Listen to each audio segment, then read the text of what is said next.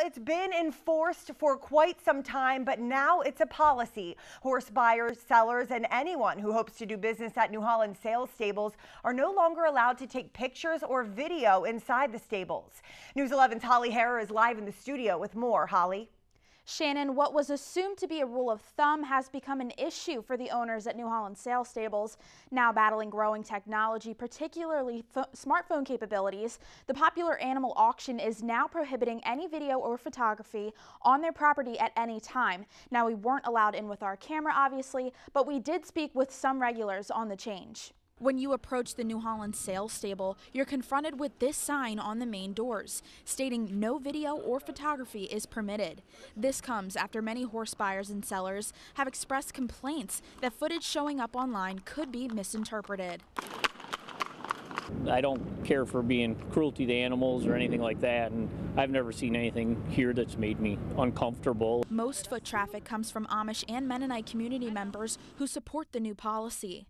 They don't want it, they don't want it, so they support the barn more than pretty much anybody else here does, so I feel it's a good thing.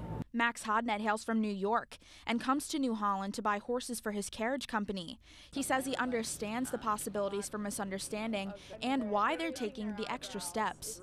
Sure, it could be edited to make it look like they did something to the animal to make it go down, but a down cow is a down cow, and if it's, that's the way it is in the farming, it's normal, a cow can go down, and if it's down here, they can edit it, make it look like they did something to cause that. The owners did not comment on camera, but did give us this statement.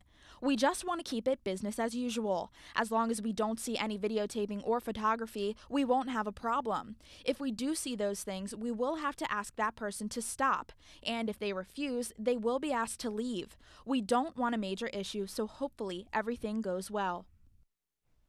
Kolb, who gave that statement, also said the policy does not permit photography of the animals before or after they go through auction. Many animal welfare advocates are speaking out on Facebook in opposition, but signs are already in the works to be made and posted to officiate the enforcement. Live in studio, Holly Harrer, News 11.